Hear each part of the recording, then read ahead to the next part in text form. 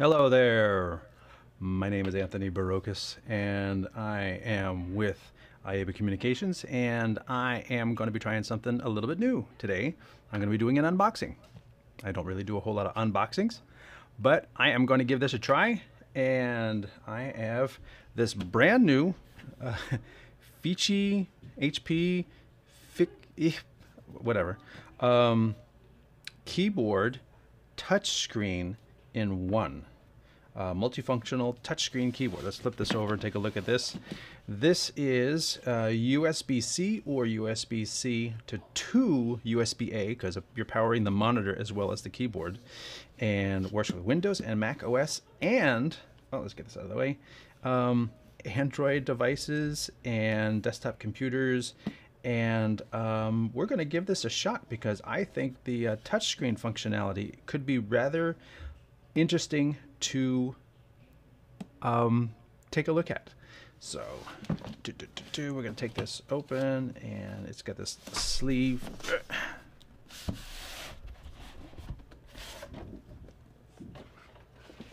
And go back on here. Boop, boop, boop. Oops, don't do that. Let's see, how does this case open? Oops, okay, maybe it's this way. It is interesting to figure this out as we go. I've got another camera on the side here. You can see it's you know, the packaging is pretty nice, but it's kind of interesting how this comes together. Let me add, while we're doing this, like I said, this is new. So I'm going to do overhead and me next. And I put me. Done. Put me over here in the corner so I can, I can hold this up anyway. So open this up, and we've got some foam in here. All right, and this was actually available in two different versions.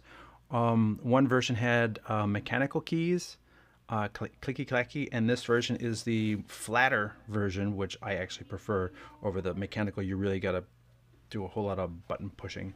So we're going to pull this out. You can see it's got a screen protector on it. It's the bottom with 2 feet and big rubber grippy things. Oh, it's metal. I think if something's metal because it's heavy. So this feels like it's metal. And just saying, there's a window here. I don't know what the window is for. It's like it would be infrared or something. Interesting. You get your USB-C, and oh, that's right, it's also a USB hub.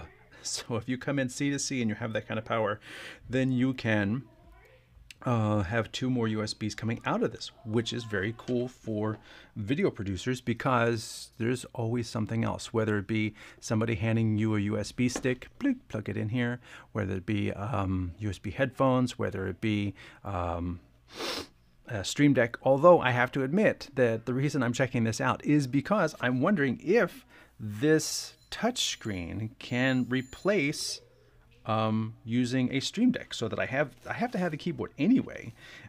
Keyboard, numeric keypad, and touchscreen. This could be like very cool.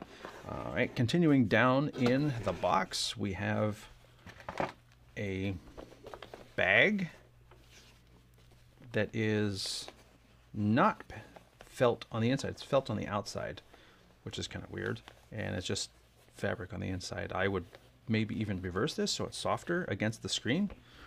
You know, just turn it inside out. We have a manual, an actual manual. Product attributes, touch setting. Wow, okay. So it is 19 pages in English. That is quite impressive. And as you can see right here, it's a very thin screen. So you're not doing a whole bunch of stuff on it, but it would be perfect for just like a launch bar or something like that. And then I'm guessing this is Chinese. So it's 2 languages. And we have the C to C cable, which I'm not going to use because my keyboard does not have C, and a C to AA cable, which I am going to use. because this is more than an unboxing. This is a, hey, let's give it a shot kind of thing. I'm not going to be using this with vMix at the moment because, oh, it is everything. It is HDMI and A to USB-C. So that is quite interesting because I only have one HDMI out of the laptop, which I guess I don't really need to pipe into the switch. So we'll put this back. We will put this back. We will put, oh, it is got some weight to it. Put this padded lid, the magnetic cover, put that off to the side, and bring this in. So this is the keyboard. And is this is actually opaque. So wow. Staticky. Yeah. Yeah. Staticky. We're gonna put that off the side too. I already get a mark on it. Ugh, unbelievable. Can't take these people anywhere. Anyway, I am doing this live, and if you are on YouTube or Facebook, I have comments enabled, and I will be able to see them. So we're going to unplug the HDMI out of my laptop. Hopefully it does not mess up the switch. Nope, does not seem to have done that. I will plug the HDMI, and I'll plug both USBs. I know one of these is actually a USB-C or a USB 3, so we'll use that. And this is me. Oh wait, they're both super speed. All right, so this is me not reading the manual, which, as most video pros will do, we just dive right in, and then we read the manual if we can't figure something out. But this is pretty good cable. It's not too thin or, ooh, look at that. Okay, the computer recognized that something was there. No signal. Wait, there it is. Okay, so I have a mirror of my laptop screen, which is actually controlling my side pan tilt view camera. So like if I reach over, which is also a touch screen, if I reach over to that and I zoom in and zoom out, I wonder, could I do that here? Whoa, stop. That is very cool. As you can see, stop. There's backlighting under the keys. Actually, let's zoom back in. And stop. You can see the backlighting rotating under the keys. So I assume there's probably some driver for that somewhere. And actually I should come over to this view. This way you can actually see the backlighting a little bit better. Blink, blink, blink, blink. So that's the camera I'm controlling with the laptop. And you see the laptop screen mirrored on the screen in, I have to say, it actually looks really good, in the keyboard. I'm going to flip the feet out because it's reflecting the light a little bit for me, so it's got more of a tilt to me now. And thus far, I'm impressed. It's cold, which means it's metal on top too. Metal, it's really well built. And if I could do it here, but I don't have a mouse, so I'm going to do it over on my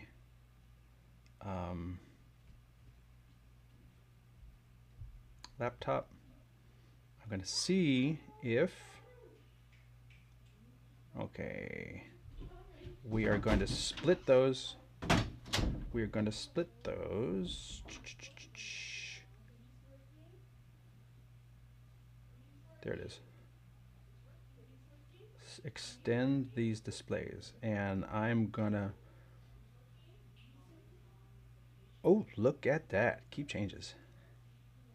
And then what you can't see is I'm going to scroll back up and arrange it so I can actually move my cursor across this screen, and then it moves to the other screen. So it actually does work exactly as intended. I was able to move my cursor between the two different displays, which you can't see now because the output of my laptop is coming into the keyboard. So, but that is exactly as I had hoped. And if I close this, close Windows, and then open something simple like Notepad. This is going to take a little second because I don't have Notepad. No comments yet. I don't have Notepad set up as a pinned item Notepad. All right, while we're here, let me pin this now. Pin to taskbar, pin to taskbar, pin to taskbar, and then I can bring it over here. Admittedly, it looks a little bright, so let's see if I can close this down a little bit. Except I think if I close it down, oh no, there we go. You can see, all right.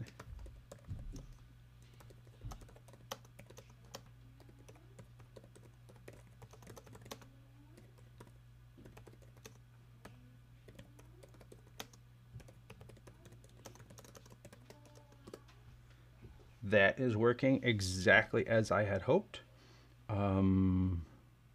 Backlight, I can turn the backlight down, which is actually probably a really good idea because then I could increase the brightness of the whole keyboard and without the screen blowing out.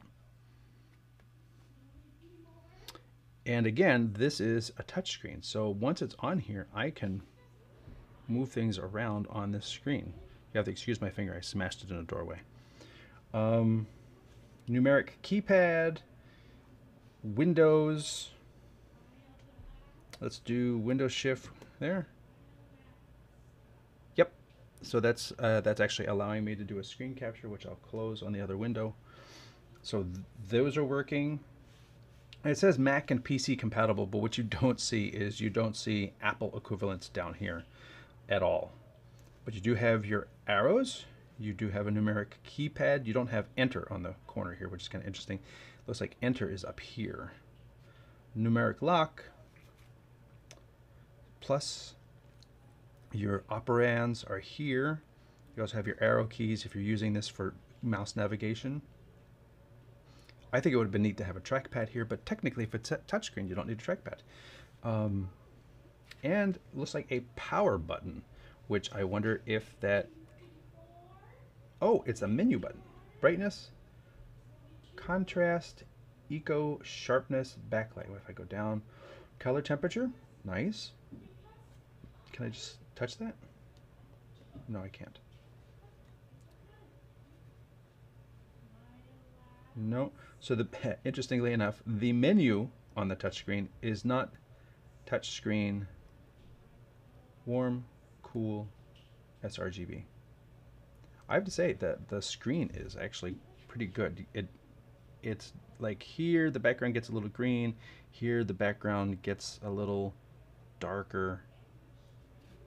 See how this area, well, that's actually a reflection of my, oh, I'm sorry, that's a reflection of my green screen. So I'm gonna say that actually the screen looks good. Let's bring that back up. And what's the last one? Language, on-screen timer, transparency, 10 seconds, blue light reset, LED, auto. Curious about that one. LED, I guess it's that. Oh!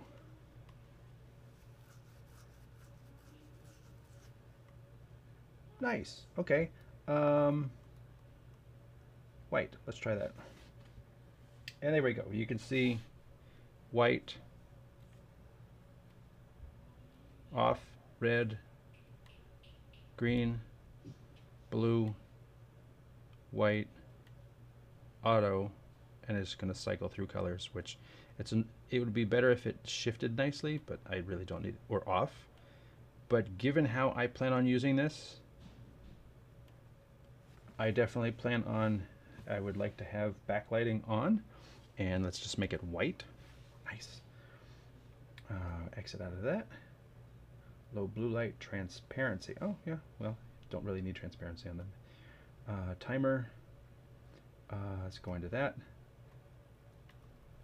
Oh, 10 is the minimum. Okay, whatever. And back out of that. Can't back out of that.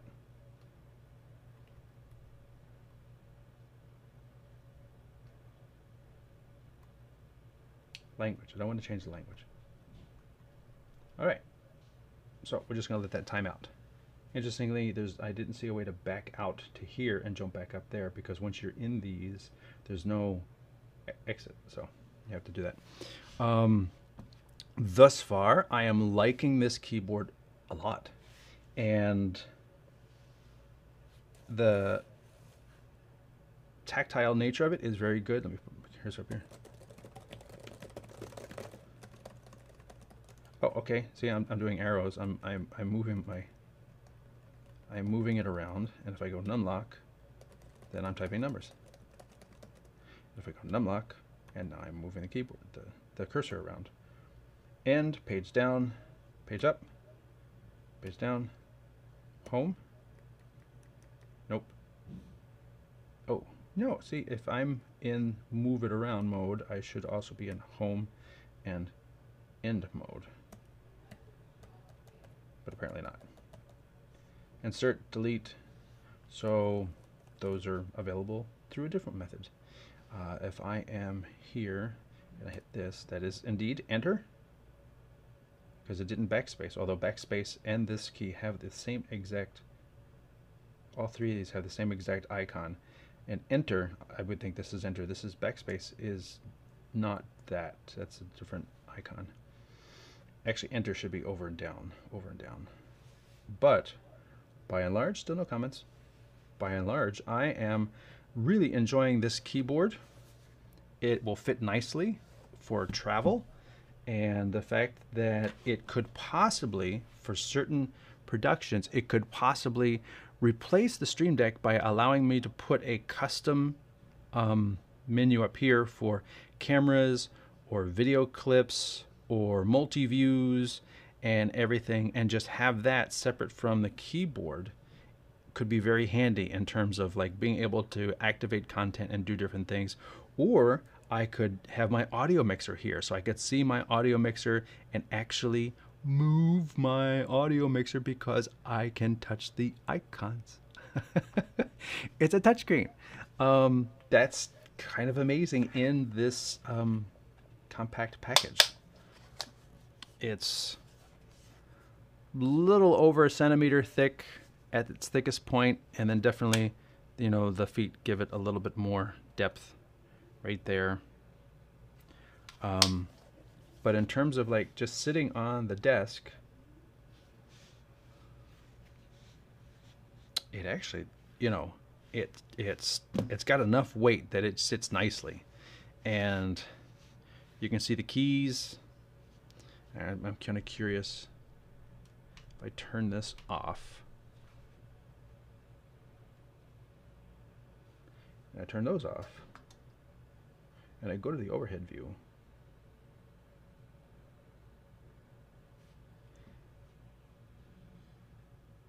It's interesting.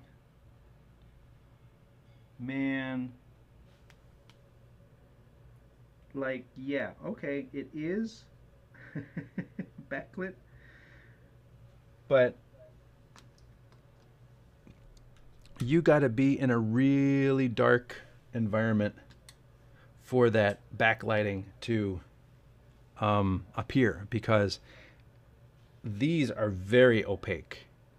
And I mean, I turned off all the lights here, I covered the keyboard, and then I could kind of see it. So I guess if you are in an environment where there is no light, you at least have that. But it's not like they're going to be brightly glowing. Like I have other keyboards that are backlit that you can easily see the letter part is clear. So when there's a light, it has a lot of illumination to it. This is not that. This is very opaque, but if there is no light coming around the room and you need to see the keys to type, it is at least something. No comments? And I am going to sign off on this. I will be doing a more formal review for Streaming Media Producer, and I will be testing, putting content up here, and we shall see how that goes. With that, my name is Anthony Brogus. I am the Chief Gearhead of IEB Communications. Thanks for watching.